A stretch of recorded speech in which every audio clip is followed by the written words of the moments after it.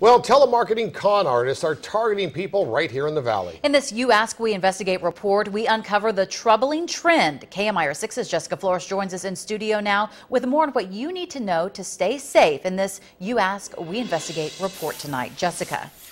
Law enforcement officials say con artists often prey on senior citizens, and given the number of senior citizens in the Valley, it's a prime area for what so many elderly people are falling victim to: phone fraud. Marion Burgess got a call too good to be true. I get this call telling me that I've won this contest. He said, "You better sit down," he said, "when I tell you how much it is." So he tells me it's $500,000. The only catch, Burgess would need to wire $5,000 to secure the money. I said, "No." "Oh, well, the government requires that you do that." I said, "No, I'm not doing that." After 3 of these calls, she called us here at KMIR-6 to investigate. So I called the numbers. Thank you for calling U.S. Sweepstakes.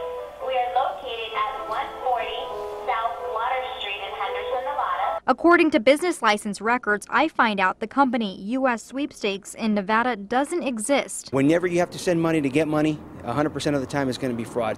Police are investigating cases of phone fraud right here in the Valley, and most of the time it's targeting seniors. The FBI has tips for avoiding these scams.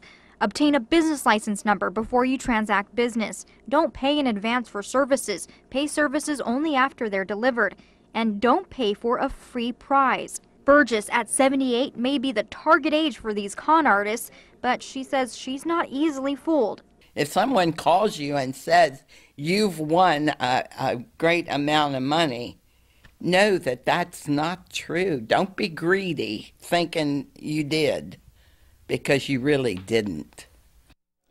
Law enforcement officials say whenever you get a suspicious call, above all, do your research. For a full list of tips and what you should look out for, visit our website. That's KMIR6.com. Back to you.